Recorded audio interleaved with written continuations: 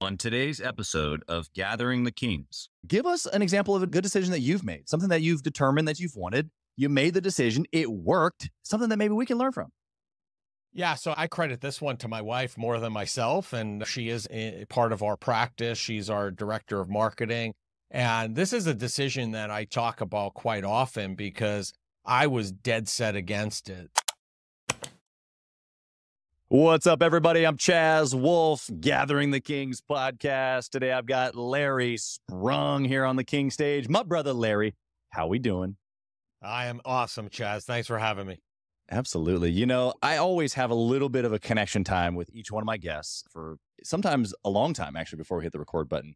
But within a few minutes, you and I have already just had a very interesting back and forth. I am so excited for this conversation. We know some of the same people. We're in some of the same lanes with podcasts and business, and I'm excited for this conversation. So thank you for being here. Tell us what kind of business or interest that you have, my friend. Yeah, so my company is Mitlin Financial. We're a wealth management firm. So we help families design and develop financial plans and then help them implement it to work towards whatever goals they're looking to achieve and hopefully find their freedom. Yeah, I love that. Love that. You've said that once or twice before. It's sharp. You've also got a podcast, right?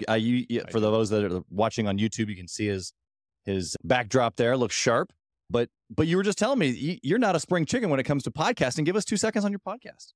Yeah, I mean, I still feel like a spring chicken because I'm 140 episodes in and I'm learning every day. And we have some awesome guests. Evidently, we've had some of the same guests. So that's right. An interesting, overlap there. But our guests really range from entrepreneurs that really just have interesting, cool businesses to sports and professional athletes, as well as mental health related shows. We talk a lot about being financially fit, physically fit, and mentally fit at our company. Yeah, I love that. Yeah, so it's a fairly inclusive perspective or a wholesome perspective. We kind of give the same thought around towards business owners, not only helping them with their business, but the business is has tentacles in all these other areas, of course, fitness and athleticism and the way that we think, our mindset, our families, our marriages. We were just talking about your son doing all kinds of really cool things as well. But all that stuff bleeds together for entrepreneurs. And I definitely want to get to that on how that's impacted you in your journey, because that's a big part of the show here as well. But I got to know, before we get kind of too much into the story, Larry, what is the heartbeat, the drum that beats inside of you louder than anything else? The thing that burns late at night. What is that for you? Family, 100%. I mean, my family is most important. And when I talk about family, it's not just my immediate family, meaning my wife and my 2 kids and my extended family by blood. It also means my work family, right? I have a great team here that we spend a lot of time together. In some cases, I spend more time with the team here than I do with that blood-related family. So by all means, a lot of the things in the decision-making processes, whether it's personal or on the business side, really revolves around that family first mentality. Yeah, I love that. I want to go just one layer deeper than that, because the listener might be thinking okay, yeah, that's a great answer, but where's the meat, right? And so Larry, for you, I know a little bit of, some of the pieces of your story that you've already shared with me before we hit the record button, but why is family like that for you? Why did family become the top priority? Why did it roll off your tongue so fast when you said it? Because everybody has family, but not everybody thinks like you do. So why is it that you think this way?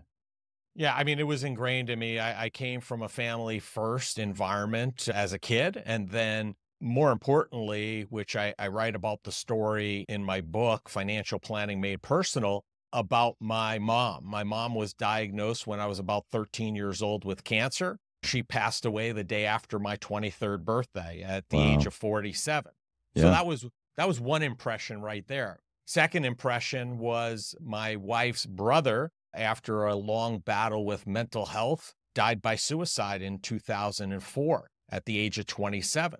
Wow. So, having life events like that taking place, it really leaves an indelible mark and really makes you understand how short life can be and how important family is. So ever since I was young, most importantly, because of my mom at that early age, family was just something that always came first. And if it meant going to a client meeting or a family meeting or going to watch my kids or bring them to hockey practice would always trump that. And the families we serve and we work with here know that. And I think that's Yeah. one of the reasons why they're driven here.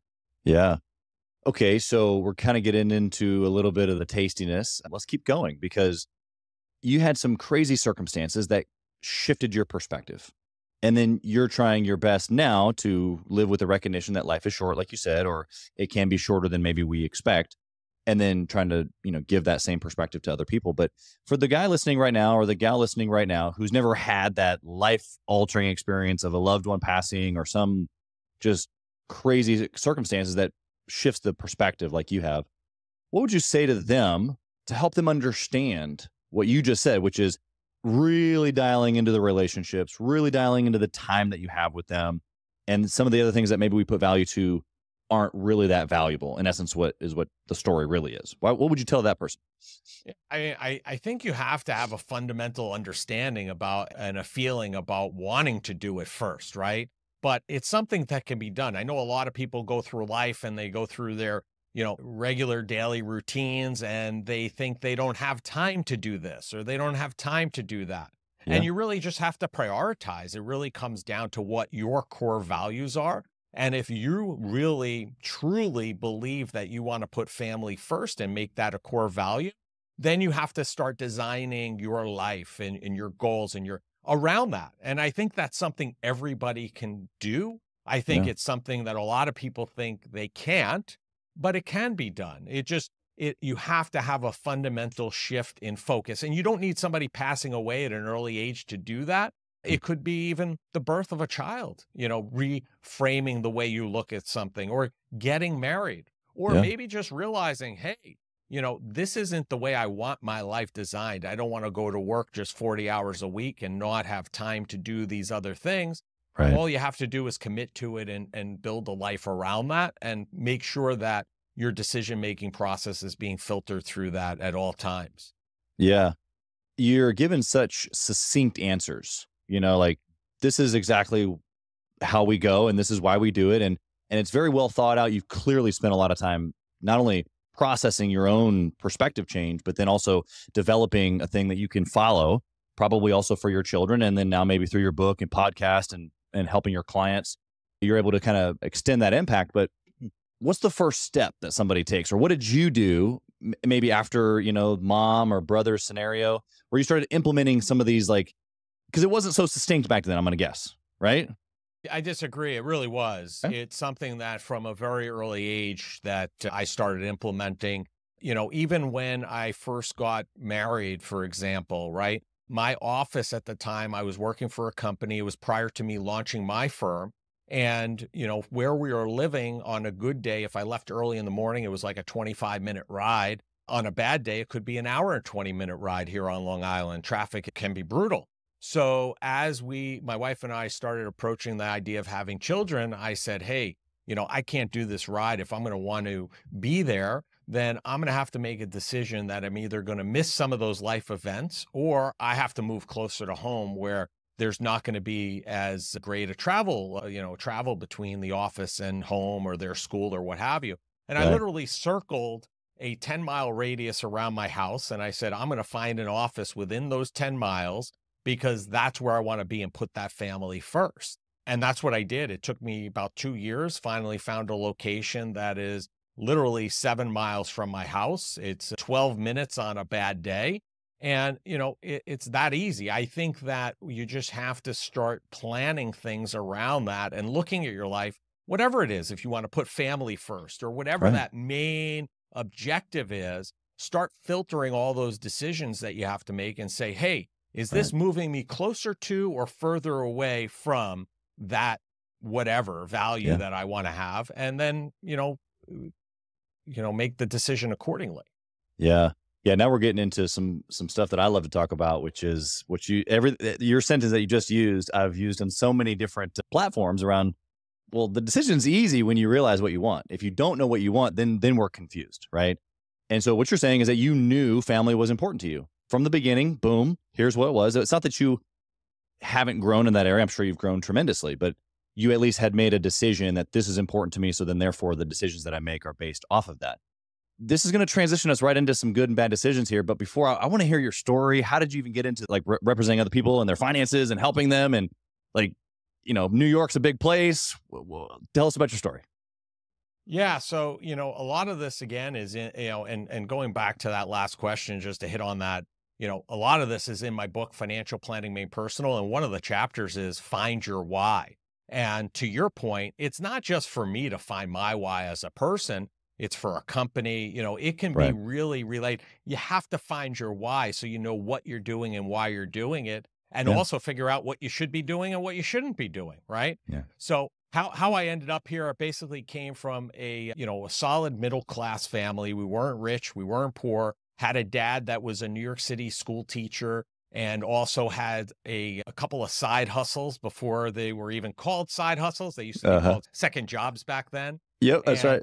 Yeah. And seeing him go through the situation with my mom really, as we've discussed, really left a mark on me. And not that having a financial advisor or somebody like myself in his life would have mitigated any of my mom's health situation, the bills, or anything like that.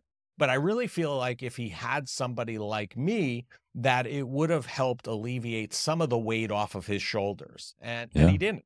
And that really resonated with me as I started going on, finishing high school, going into college, and, learning more about this profession. And I was really drawn to it because I felt like it was such a great profession that you got to work with people, help them work towards their goals, hopefully not only work with them, but then work with their kids and grandkids. And it was something I could do, for a very long time. So that's really what drove me to the profession. And that's what keeps me here every day. It keeps me fired up knowing that we are having such a solid impact on the families we serve every day. And we're here as a resource for them.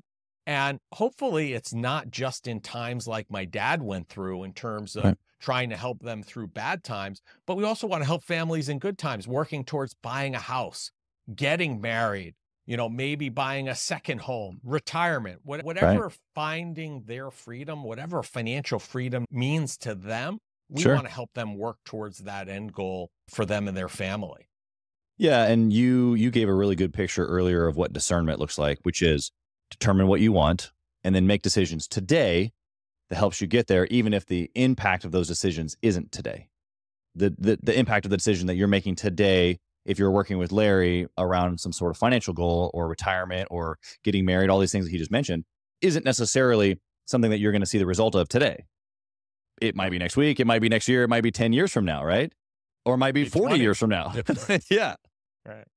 But I think that what the natural way that you think, this very discerning way, is something that entrepreneurs sometimes can get excited about, right? We can get excited about the future, but then in the day-to-day to make the decision that aligns with what we say or think that we want, it's hard, right? There's a big disconnect oftentimes, especially when someone can get excited about the future, but then the implementation of the decision-making or the day-to-day, the saving, this type of decision, whatever financial plan that you guys have come up with, it's the same thing in their business and it's the same thing with the family. If you had just kept driving to the same office, but saying that you wanted to spend more time with your family, there's a disconnect. Would you agree? Right. Yeah, 100%. And I think that's where a lot of people get hung up, right? Because they have this idea of what they want and maybe what they want their life to look like, but ultimately they don't necessarily carve out the time to sit down and figure out how to get there. And, in some cases you can do it on your own. Some cases you can't. You need somebody to assist you in, maybe you could articulate what that vision is. Just like an entrepreneur, they may have the vision, but you may need that implementer person to help you implement that vision and take the reins over, that decision-making process. So you have to, if you can do both and take care of both those things yourself, then that's great. Or you may need some help along the way to do it. But unless you carve out the time, I think the point here is unless you carve out the time to think about these things and actually put a little bit of work in, It's not like you just wake up one day and say, hey, I want to be family first, and that's what I'm going to do today, and then just expect everything to happen. There are going to be Right. things, events, decisions that you're going to need to make and some work you're going to need to put in to help get you there. And that's Yeah. the important thing to remember. Yeah.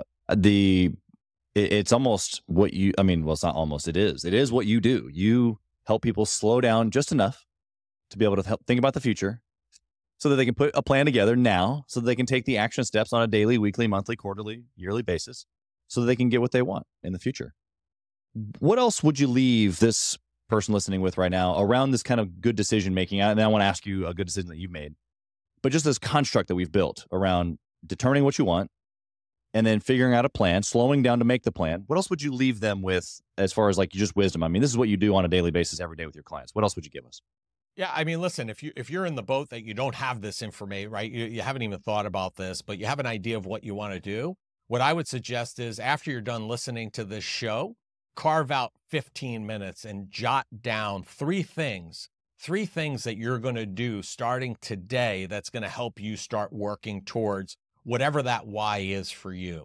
Because most people, I think inherently, they have an idea of what they want and what their why is. They may not have written it down. They may not have verbalized it, but they Sure. have an idea. So when you're done listening to this show, sit down, three things that you're going to immediately implement and put into practice, and make sure you follow through on them in the next 7 to 10 days. Because listen, without action, there's nothing. And you have to have, once you put it in writing, you've now committed to it, and now you got to do it. Yep. Yeah, I'm gonna go one step further, Larry. I'm gonna tell them to pause right now. Don't go another step further. Get out a piece of paper, get out a pen, write down those things right now. Otherwise, you won't do it. I know you. I'm an entrepreneur like you. Don't wait. Okay, Larry, give us an example of a good decision that you've made, something that you've determined that you've wanted. You made the decision. It worked. Something that maybe we can learn from. Yeah. So, I mean, I credit this one to my wife more than myself. And, she is a part of our practice. She's our director of marketing. And this is a decision that I talk about quite often because I was dead set against it. And that is, from a marketing perspective and looking to grow our firm and the number of stakeholders we have and the number of families we serve, about 4 or 5 years ago, she approached me. She said, hey, you got to be more active on social media. People need to know who you are. They need to learn who Larry Sprung really is. They need to see more of you. And I was like, people don't want to see me going here or going there or on a trip or away with the family. And she said, they do. And I said, all right, listen, we'll give it a try. And we started implementing it. And long story short, the thing that really, sealed the deal, so to speak, for me was my family and I went on a trip to South Africa in 2019. Okay. And my youngest son was 13. He got bar mitzvahed. And in lieu of a big party like they do here in New York, he chose to go on a family vacation on the safari. And we Wow. basically, documented the whole trip, posting everywhere we were going on a daily basis. And when I got back from that trip, because we had a lot of engagement on our posts on social media, et cetera, a couple of things happened. One was we had a family that we work with where her health wasn't great. So she wasn't able to travel, but South Africa and safari was something that she always wanted to do. Wow. And she called me up when we got back and she said, wow, she goes, I have to thank you. I'm like, thank me for what? She goes, because you documented your trip in the way you did, I feel like I was on safari with you and your family. Yeah. And I was like, wow, what an impact that was, right? Yeah. And I was like, right then and there, that was one. And then the second thing was we started seeing an uptick, a huge uptick in inquiries with our firm. Hey, Larry, I'm interested. This is going on in my life. Can you help us out? Right. And the lesson I took away from it was, yeah, she was right. My wife was right. And it was a good decision that I followed her recommendation, probably one of the best from a business perspective that I've made in a long time. And, sometimes it's tough when you have a certain kind of predisposition to something. That's right. Changing your mind and doing it. And it's been hugely beneficial to us and for us as a result. And, it's one of the best decisions I've made for sure. Yeah. And 100 and what'd you say, 40 episodes later, you have a podcast, and I'm sure Yeah. that gets cut up and put up all over social media so we can get to know you even better. I mean, listen, in this day and age, I think, I've talked about this as well, going out there, it used to be, we used to have 4, 5, 6 meetings with a family before they decided to start working with us. Right. Now it's usually one meeting. And the reason that is, we feel, is by time they get into our office or they schedule that introductory appointment, Yep. they already know us, they like us, and they trust us because they've seen everything we do as people and as a business. So Yeah. it cuts down a lot of that time for sure. Yeah, absolutely. Yeah. The same 5 meetings are happening. They're just not happening with Right. you. They're happening with the Yeah. virtual you that's already been recorded, which is actually a leverage point that you have now, because Mhm. it's less manual work. The recording that you had already done and paid for one time is doing the work for you ahead of time. I had a recent inquiry, maybe it was Facebook or Instagram, I can't remember. Hey, I see what you're doing. I like your stuff. It was such an interesting conversation because you could tell he had just found me. And so it was like, I found you. I looked at it. It's super interesting. I don't know anything about you yet, but I wanted to like reach out and say, hey, I appreciate it, but like, don't try to sell me, but like, I want more information. Can you send me to your podcast? Can you send me any videos about you? I saw all your other interviews. Like, it was just a very interesting play. And my point in saying all this is that oftentimes now in business, that's actually the consumer's desire also is to do those 5 meetings without you. They're with you, Right. but they're not with you. And they feel in control and they feel safe and they don't feel like they're being sold anything. And when they're ready, they make a move. They have the initial meeting and you thought, well, geez, man, it's only taking 1 meeting these days. It's like, well, no, yes, you're right, but no, the work's been done ahead of time. And actually, it fits their buying cycle or their buying desires as well. Have you seen that on your side as well? Oh, 100%. And I think that the other thing that has come out of it is from a standpoint of, the podcast and blogs and videos is it gives you another tool where if somebody has a question about something, right, that you may have had a guest on that's an expert, or you may have a blog article that speaks to that point, rather than you even getting on the phone or typing out this huge email explaining to them how you might be able to assist or what they should be thinking about or doing. It gives you a really easy way. Here's a link to an expert that I had with that talks about the problem you're having. I Right. think you'd find it helpful. And again, to your point, it's not a salesy thing. It's just really a helpful thing. And then if they're interested and need further assistance, they come back and find us. But yeah, I think a lot of those meetings are definitely happening, over somebody's PC prior to them reaching us. And that's hugely beneficial to us, and I'm sure you as well. Yeah. Yeah. Yeah. It's beneficial on both sides of the story for the consumer as well. But I want to flip the script here. I want to talk about a bad decision. And so same construct, I guess, right? Of how to make good decisions, but maybe it just didn't work out. It wasn't your best hour. Tell us the juicy details. What can we learn from it? Hey, Chaz Wolf here. As many of you know, I have been on an absolute mission to help entrepreneurs from all across the country in many different industries level up their game and grow their business and intentionally connect with other entrepreneurs. We do that obviously through the podcast, but we also have a peer-to-peer mastermind group specifically for 7 to 9-figure business owners. We are bringing some of the best and most successful entrepreneurs and minds together in a regular and super intentional way to not only grow our network, but to be able to leverage. And at a certain point in business, success becomes about leverage, leveraging time, leveraging resources, leveraging key relationships. This is exactly what we're doing inside of the peer-to-peer mastermind group called Gathering the Kings, specifically for 7 to 9-figure business owners. So if that's you, if you're ready to level up your 7 to 9-figure business even to the next level and get around other big hitters just like you, I want you to go to gatheringthekings.com, fill out a short application, and it'll come to an application call with me, and I want to chat with you to see if it might be a good fit. Talk soon. I that one takes a lot of work for me to think about as far as bad decisions because I don't make many. But with that being said, I think probably if I had to align myself with one, it would be, looking back at myself becoming independent. So a little bit of kind of history. When I first entered the profession way back when, I worked for some of the bigger investment houses, if you will. Sure. And I did that for about, 6, 7 years until I launched my own firm in, Mitlin Financial in 2004. And to some degree, I think it was a bad decision because I got wrapped up in the fact that, I'm a young guy, I'm new to the profession, I have to work for this big organization, so people will want to work with me.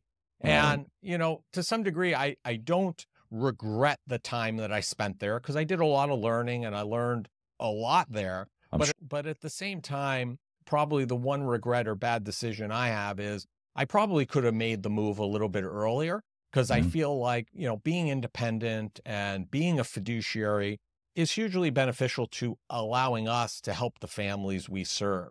Yeah. Just to give you an example, when I was working for one of these firms, I had a manager that came to me and said, "Hey, Larry, how can we raise the revenue for our team?" And this was, back in the, early 2000s when we weren't so team oriented as we are now. Sure. And not for nothing, at that point, the team did not have any impact on my income, only I did. Right. So I looked at her and I said, the interesting thing to that question is I don't see how, the team would impact my revenue and my income. So if you're asking me what I could do, I said, well, we're having about 40 hours a month in conference calls and, meetings. I said, eliminate those. I'll get an extra week to talk to folks. And I could assure you my opportunities will increase significantly as a result. And Yeah. she didn't like that answer. And Mm. my, my sense was a lot of the questions were always around how much revenue did you drive? And my sense was always, how many families did we help this week, this Right. month, this year? Yeah. And my sense was always that the revenue and everything else would fall into line. So, thinking about bad decisions, it might have been a bad decision to stay there as long as I did in some of those organizations, Yeah. because being independent has been, tremendously freeing and beneficial, not only to us, but definitely to the families we serve as well. Yeah. There's a bunch that you know now that you didn't know then. Obviously, it's Right. hindsight, right? What do you Always. think that what's that first thing that just popped into your head when I said that you know now? They were like, "Oh my gosh, if I had known that at that age, I would have left 5 years sooner." What's like that most important thing that you can now do for your clients or that's beneficial to you guys or whatever that scenario is? Like, what's the hindsight now? Yeah, I mean, back then I didn't even know what an RIA, registered investment advisor, and what a fiduciary was. Back then, I thought everybody was a broker. I thought everybody in our profession basically charged a commission and got paid to do trades. And that was not the case. I mean, RIAs like we are, have been around since the mid 80s, I believe. So when I started in the profession, they were a thing. They just weren't talked about. So I didn't know about them. All I Mhm. knew about was, if you think about the firm, the movie Wolf of Wall Street, Right. I literally, the first firm I ever worked at was a firm that was like that. But that was all I knew. I only knew about getting on the phone and cold calling and trying to touch base with families who didn't know us. And I didn't know about, networking and marketing within your circles, et cetera. So Yeah. I learned all that while at one of those organizations. So that's the benefit. But I didn't even know being a fiduciary was something that existed that Right. being independent would bring me to. Yeah. You also mentioned one other thing I want to pick your further thoughts on. And I've had a lot of people on the show kind of be in this lane, but you said it like families helped as opposed to revenue generated. And so for the person listening right now who maybe doesn't understand what that means or they don't understand how to connect the feeling of, well, okay, I helped families this month with the decks that I built or the marketing campaigns that I built. Like, how do they translate helping people or families in your case to the daily tasks? Yeah, I mean, I think we talk about joy here a lot. Our final question on our podcast that we ask everybody is, "What did you do today that brought you joy?" And in our book, when we talk, the book's title is Financial Planning Made Personal, and the subtitle is, "What did you do today that brought you joy?" So the kind of the way we look at things, right? Because a lot of advisors, a lot of people in our profession always talking about the money. You need this amount of money for retirement, this amount of money to send your child to school, whatever Right. that goal is or objective. What we talk about is, well, what's the joy that's going to be derived from accumulating those assets. What's the joy? The joy may be watching your son or daughter or child, walking through and getting their diploma, or walking and getting married and knowing that you've accumulated the money to pay for the wedding, the Right. joy. So you have to think about what the joy the family is going to be getting out of. So when our stakeholders here are opening accounts, we don't look at it as opening an account. We look at it as a pathway to that joy, whatever that savings is for, and the joy they're going to receive. So whatever business you're in, you could really take that same framework and say, hey, whatever I do, what kind of joy is the family that I'm working for or with, or the business owner that, if you're B2B, what's the joy the business owner is going to get out of me working with them? Yeah. And think about that. It's not opening an account. It's not having a Zoom. It's working towards that, down that joy road to get them there. Yeah, that's such a great answer. I hope that the listener's paying attention. Joy can be easily tromped on, removed, taken away by busyness and all the things that we think that we want, but really the things that we want, we're just not making good decisions on. So therefore there is no joy. It's also interesting because one of our core values as Gathering the Kings is that kings are levity. And the very definition of levity is the removal of stress or pressure and the insertion of joy. And so I think that that's a king move on your part, but you're not only doing it for yourself, but you're doing it, for all your stakeholders, the people that are in your company, as well as all your clients. I just really appreciate that perspective. I think that the listener can take that away pretty practically. So thanks for giving that to us. I want to know, inside the business, what's like the most important KPI for you? If you can only pick one to track forever and ever, what would you pick? Yeah, I think, it's a hard KPI to really track, but we look at the number of families served. That's the number one. I wish there was a way for us to successfully and easily track the number of goals that we help families successfully achieve, but That's cool. sometimes, yeah, that's tough. But so we look at the families that we're serving and how Yeah. many we're serving, how many new families we're working with on an annual basis, because we have a pretty, succinct process about and who and what families we bring on board. We want to make sure that they're families that have issues, concerns, and challenges that we can help them solve. And we want to have a family that's not going to be with us for 3-6 months a year. We want families that are going to be with us for multi-generations. So we have some families that we're serving today that we're on second, third, in some cases, almost fourth generations moving in that direction. So those are the types of relationships we have. So the number one KPI for us is family served, for sure. Yeah, I love that. You kind of just hinted at one of my family goals, and it's a generational target, but some people are motivated by legacy in that way of kind of paving the path for multiple generations. But being a financial planner and clearly a good decision maker, what does one have to do to genuinely take care of, call it 3 generations? From a standpoint of you as You fill in the blank. Investor, as an investor, Yeah, investor, or me as money an wise. advisor? Oh yeah, no, as the person. So like if you're advising me to take care of my next three generations, Right. give us, maybe 1 or 2 things that I can start doing today. Yeah, I mean, you have to make smart decisions. I think that's the most important part. And if you make a bad decision or the wrong decision, you have to be very quick to fix that, get out of it, move on, take the loss, whatever it is, and move forward. That's important. 2 is you have to start early, right? If you're first generation wanting to start generational wealth, you have to start very early and start putting money away and using what we even call in the book the 8th wonder of the world, which is compound interest. And I think you have to remove the emotion from your decision-making process, because that's really what, hangs up a lot of people, we find, from and hinders them from creating that generational wealth. If they're lucky enough that they make smart decisions and then they start early and then something goes awry in the world and they get nervous and pull money out, or, then that causes, the emotion causes them to make a bad decision. That can have a significant impact for them accumulating that multi-generational wealth. So what you want to do is make the right decisions, start early, remove the emotion away from it as much as possible, and let the money work for you. And if you follow those 3 things, typically that'll help you at least start on a path of creating that multi-generational wealth. Yeah, I love that. I get super fired up about my kids, my grandkids, doing deals with my grandkids.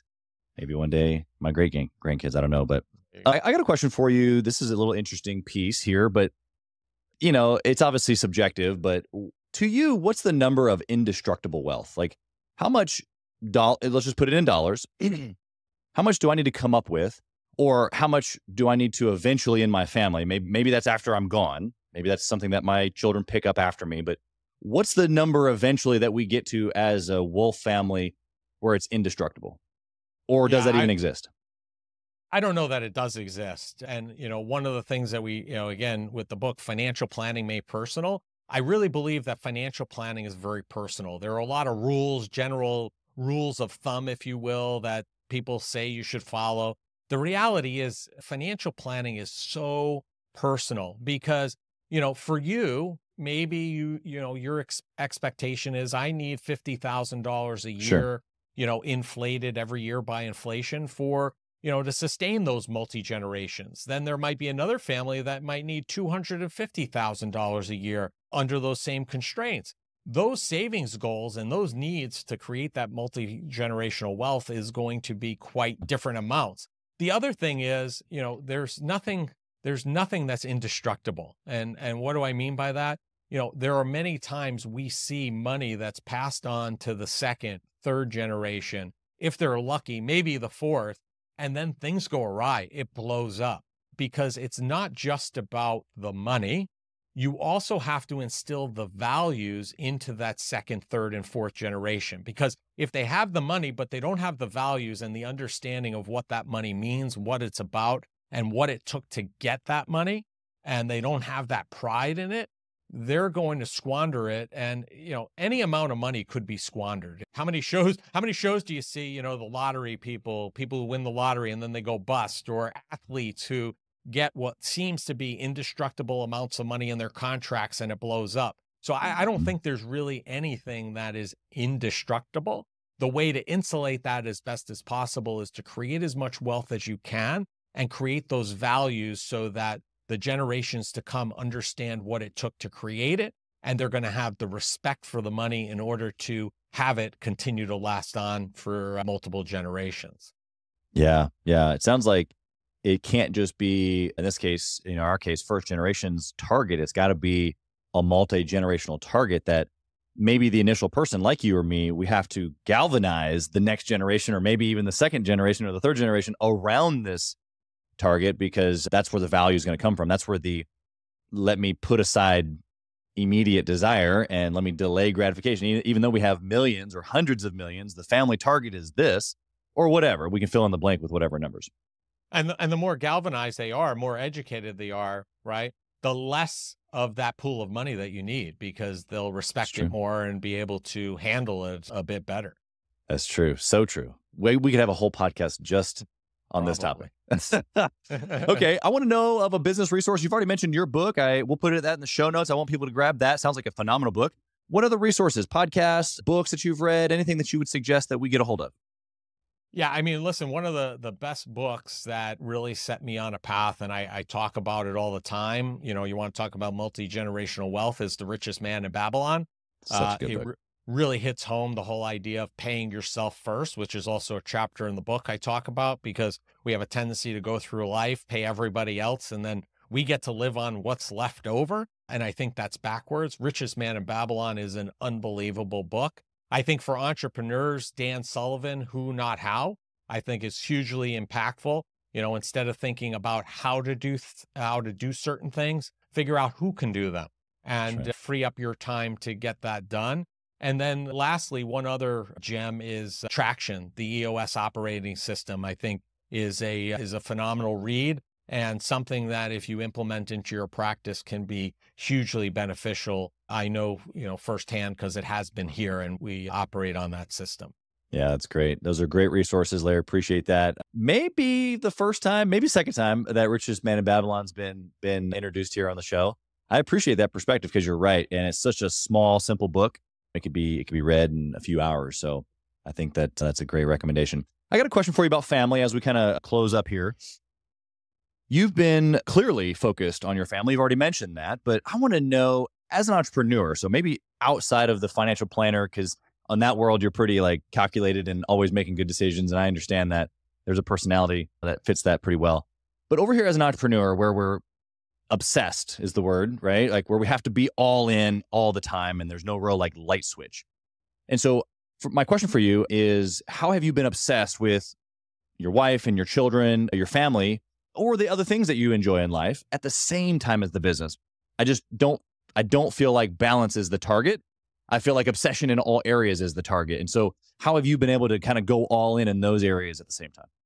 Yeah, so I don't talk about balance. I talk about work-life harmony because I feel like balance gives the implication that you have to give up something to get something. And I think that That's right. there's a way that everything can work together. For example, when my kids were young and they had hockey tournaments, my wife would go with one of them, my boys, and I would go with the other. And they knew that I was going to have to be doing some work probably over the weekend from Thursday through Sunday. So, I think that that was something that, always made sense to them, and I was all in there. And I will say, listen, to some degree, the business was not as growth oriented as it is today because my boys now are both out of the house. So I have a lot more free time because I'm not driving them to practice anymore or anything like that. So, I mean, it's a tough balance, or I should say, harmony. It's a tough situation to harmonize, but it can be done. And I think that it's definitely a challenge, but it can be done. And the other thing is the families that we work with, very early on, I started, I guess, working with them and getting them to understand how important family was to me. When my first son was born, I took Fridays off in, I think, July. Then the second year I did July and August. And the third year I did June, July, and August. And then I had two boys at that point.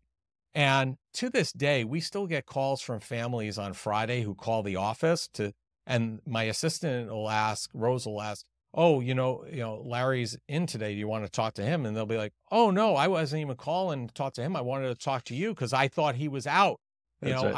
I haven't done that in like 3, 4, 5 years, but they understood that was important. So I think that's, important too. Whatever business you're in, have the stakeholders understand that, you're going to need to have some free days where you're not going to be interrupted because you're going to have those family obligations going on. But it's definitely a challenge, especially my wife works in the practice. So even when we go home at night, and I wake up early and I'm done earlier, she's more of a wake up later, work later. And there'll be times we'll sit on the couch at the house and she's working and I'm not. And she'll be asking me certain things. Can we do this, this, and this? And I'm like, listen, I'm done. Please send me an email. We'll talk about it tomorrow. That's right. So you just have to kind of be able to build those lines and draw them and, whatever works for you. But my point is you can be obsessed with both, be successful at both. And, it does take some work though. Yeah, no, you're 100% right. One thing that you said that was unique to your answer for sure was because you've gone through these different seasons of your kids being different ages, right? And so maybe something that you gave up, which really it wasn't like that. It was just you were being obsessed with your young children. And what that looked like for your business was that you took off Fridays for that period of time. But that now that they're older, you're obsessed with them in a different way. And so now you're back in the office on Fridays. And so I that was just a very free-flowing word picture, which hopefully gives the listener permission or freedom to be able to say, hey, look, like this season, it could be this month, it could be this quarter, could be this couple of years.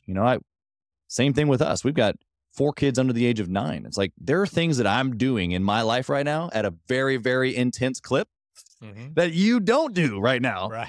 And that's okay. No. So I think that, like you said, it's based up to the person, but you gave us just a really, really clear on-ramp there and off-ramp. And so I just really appreciate that perspective. I got one more question here for you, Larry. I got to know, if you could whisper in the younger Larry's ear, what would you say? Oh, that's a great question. It'll all be okay. It'll all work out. That's what I would whisper, because I think, we get obsessed. We get hung up on a lot of times, and sometimes we're our own worst enemy in that regard. And I think time and time again, it has proven to me that things end up working out, maybe not exactly the way you want them, but usually there's a reason why they worked out that way. And Yeah. you may not know it in that moment. You may be disappointed in that moment. You may be upset with the way things are going down, but then you're going to have that moment later on, or even in that moment, you might see it, but a lot of times you won't. And then a week, a month, a year later, something will happen and you'll be like, wow, that was meant to be. So, Yeah. and I think the point is that, don't get hung up on those short-term decisions, because there's usually a reason why you made that decision. There's a reason why that happened, and it's going to be okay. Yeah. Yeah, it's good. It's good freedom now. Obviously, it's hindsight, but the reality of it is that many of us are thinking of the future. And if we do that without maybe the right perspective, then we get a little anxious. And so I appreciate that. How can we find you? Number one, if the listeners have just connected with you and they're like, I need this guy's help building generational wealth and helping put financial resources together for my family, how can they find you there? But then also, if they just want to connect with you as an entrepreneur, where can they find you? Yeah. So the easiest place is if you go to our website, Mitlin, Mitlin financial.com, there's a contact us button. You can get in contact with us, schedule an Is There a Fit meeting. We'd be happy to have a conversation with you and see if we're a good fit for you and you're a good fit for us. You can also link out to our book there, or its own URL, financialplanningmadepersonal.com is where you could grab the book. And then I'm on every social media platform there is. Most of them you can find me under Larry Sprung. I made a marketing, going back to bad decisions. This was probably a bad decision, but I didn't even understand why or what I would need it for. Instagram, I'm Larry Sprung, but everywhere else I'm Larry Sprung. So you can find me, or you just do old Google search and I'm everywhere. So there you go. We can find you. Yeah. For a man that has his own podcast and a book and all these other places, I'm sure that you're easily found. You have authority in your space. You're a king in your arena. And so just appreciate you being here, Larry. Nothing but blessings for your family and for your business and all your clients that you're touching every single day. Thank you for being here, sir. Thanks, Chaz. Appreciate it greatly. Thank you for listening to Gathering the Kings today. I hope that you were able to pull out a few nuggets to go apply into your business right away. More importantly, though, I hope that you're realizing that it takes more to be successful than just being by yourself, doing it all on your own, carrying the weight all by yourself. What I have realized, not only in my own journey from multiple businesses and multiple different industries, and now interviewing over 200 or 300 other very successful 7, 8, and 9-figure business owners, is that it's tough to do it alone. And so Gathering the Kings exists to bring together successful entrepreneurs. In fact, we are putting together 1,000 kings, specifically who are grateful but not done. We're intentionally assembling kings who fight tooth and nail for their business, family, and communities. And here's what we believe, that in the pursuit of excellence in those areas, that it ignites within us the responsibility to govern power and forge a lasting legacy. So if that relates and resonates with you, and you know that you need people around you, sharp, qualified, other very successful business owners, I want you to go to gatheringthekings.com. I want you to take a look at what we're doing and see if it makes sense for you to be part of our pursuit to 1,000 kings. Talk soon.